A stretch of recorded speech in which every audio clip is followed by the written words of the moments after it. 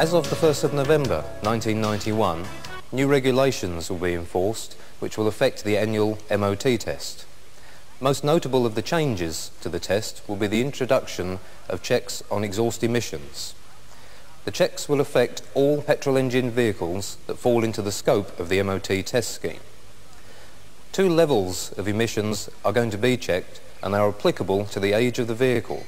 Vehicles first used from the 1st of August 1975 up until the 1st of August 1983 will be subject to a carbon monoxide level with a maximum of 6%.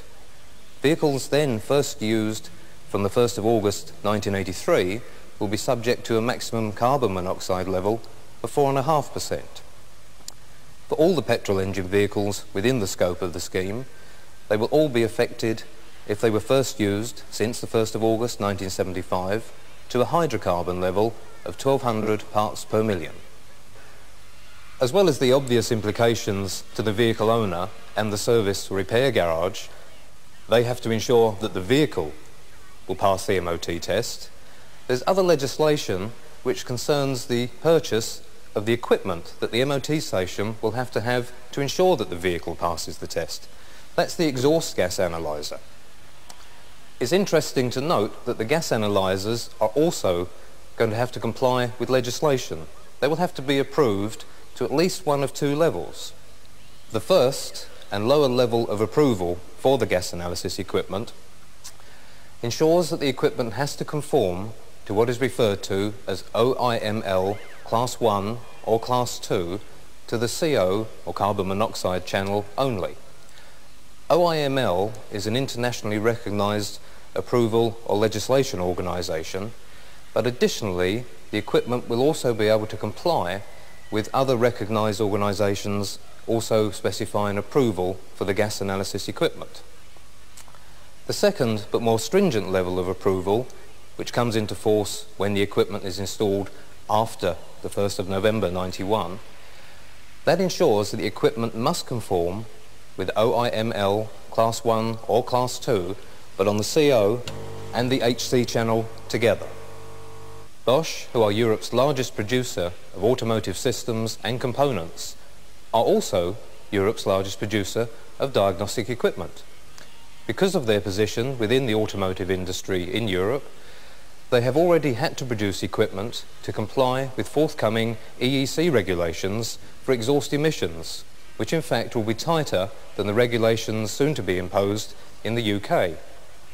Therefore, Bosch already produce equipment that conforms to OIML Class 1. Present gas checks in the service repair workshop usually rely on setting the carbon monoxide level to specifications laid down by the vehicle manufacturer. If only this single gas check were to be used in the MOT test, it would in fact allow a poor running vehicle to pass. This vehicle is set to run at 1.5%, which is well below the 4.5% CO level which is applicable. The engine is, however, only running on 3 of the 4 cylinders, and therefore unburnt fuel or hydrocarbons are being emitted from the exhaust pipe. Now that we have identified the two gases which will be applicable for the MOT test, we ought to perhaps explain and emphasise why these gases are being introduced to the test. It's very simple. Both carbon monoxide and hydrocarbons are harmful to the atmosphere and, of course, to ourselves. The other aspect we can perhaps identify as well is what the two gases actually are. We can use an analogy very simply by striking a match.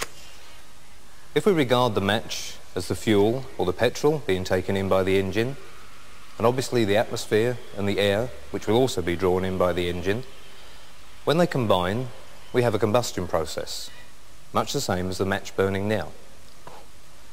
When the combustion process is finished, we're left with completely unburnt wood. That is equivalent to the unburnt fuel being emitted from the exhaust pipe. The charred and black part of the match, that's partially burnt wood, which of course is equivalent to the partially burnt fuel being emitted from the pipe. That's our carbon monoxide.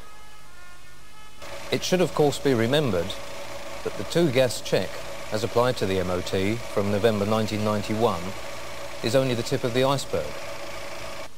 As from January the 1st, 1993, petrol engine vehicles will have to be fitted with a catalytic converter. The catalytic converter and other associated components are fitted to effectively reduce the emissions of the harmful gases, the carbon monoxide and the hydrocarbons. The principle of the system is simple. The catalyst is located in the exhaust pipe and in effect it acts as a second combustion process. The harmful carbon monoxide and hydrocarbons are reduced during the process to a minimum. And if we examine this cutaway version, we can clearly see the ceramic honeycomb, which is coated with precious metals such as platinum and rhodium. Stainless steel case, and the ceramic obviously because of the heat generated within the catalyst, which is often in excess of 600, 700 or 800 degrees centigrade. In order for the catalyst to function, the air-fuel ratio passed into the engine must be maintained within a very tight band. The ideal ratio is now referred to as a lambda value of 1. In spite of the complexity of the modern vehicle engine management system, it is necessary to provide a sensor for the fuel system to measure the air-fuel ratio passing through the engine and the value of the exhaust gas. The sensor is obviously referred to as a lambda sensor, but in fact measures the oxygen content of the exhaust gas. The signal from the lambda sensor is passed through to the electronic control unit, which in turn passes the signal to the mixture formation system, which invariably will be an injection system. The injection system then provides the correct air-fuel ratio to the engine, and once again the exhaust gas is then monitored by the lambda sensor. This continual process is referred to as a closed-loop system. It is worth examining the catalytic converter and the lambda sensor in their true locations on a vehicle that is representative of those that we will encounter in 1993.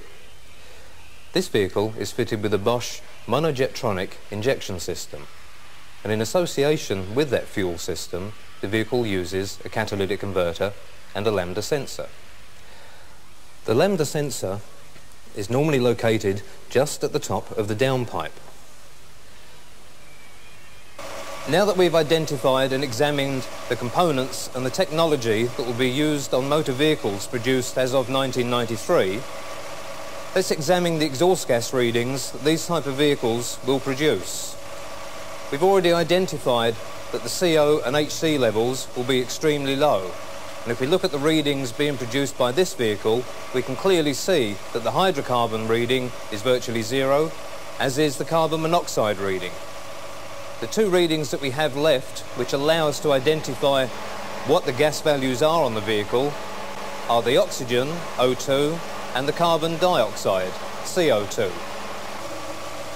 Additionally, with this item of Bosch test equipment, we can actually examine the lambda value from the exhaust pipe.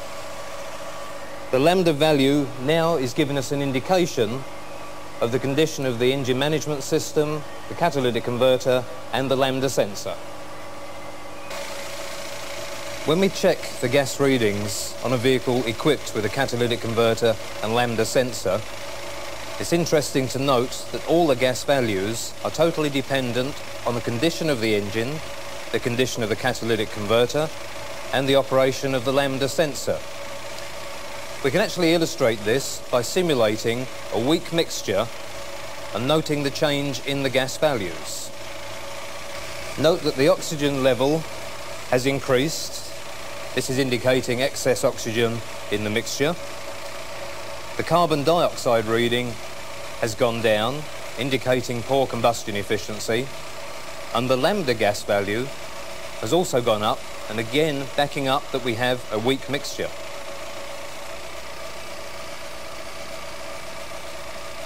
We can also simulate a rich mixture and again note the changes in the gas values. When we enrichen the mixture, the oxygen level remains at zero. The carbon dioxide level again reduces, indicating poor combustion. And the lambda value will also decrease, again indicating a change in the mixture strength. The lambda value in both cases has illustrated the fact that the gases passing through to the catalytic converter are incorrect for good catalyst operation.